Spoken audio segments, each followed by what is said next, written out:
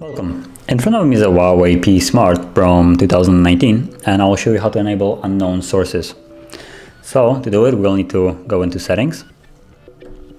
From there, go down into security and privacy, right here. Then go into more settings. And from here you should see install apps from external sources. So just click on it. And now you get the chance to select which app you want to have the allowance of installing apps from external sources. So if you download, let's say, app from Chrome, you will want to enable that so you can install it. And also probably files, because if you copy it, let's say on an SD or through a computer, you will need to open it using this app to install it.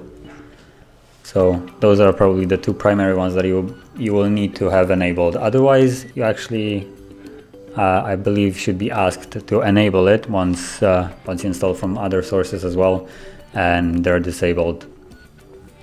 So if you found this video helpful, don't forget to hit like, subscribe, and thank you for watching.